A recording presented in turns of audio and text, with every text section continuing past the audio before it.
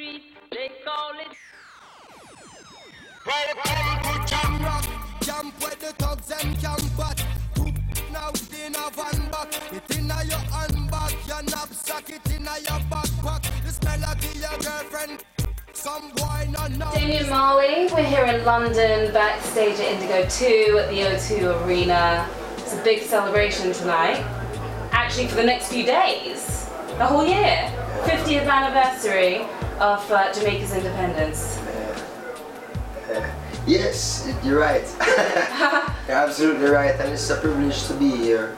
You know what I mean? We always love coming to London to play music. We've done so several times over the last few years. Alright, well talk to me about what this occasion means to you, the 50th anniversary. I mean, what does that signify to you? Every year and every time there's the anniversary of Jamaican independence, it's important. And you can't reach 50 without 49.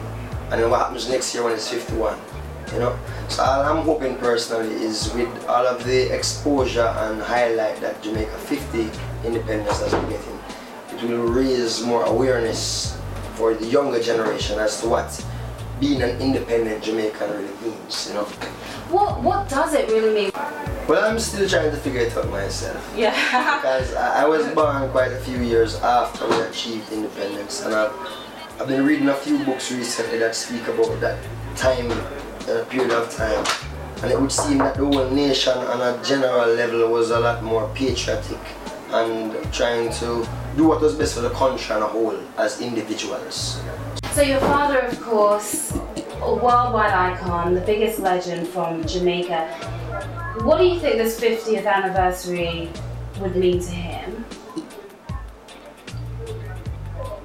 In all honesty, I think he would say something similar to what I would say.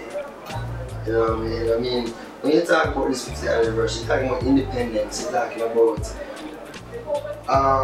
as colonialism comes to independence, it's a lot. You know what I'm saying? When you come out to the history of everything that we're speaking about. So I don't think my father would be somebody who would be too.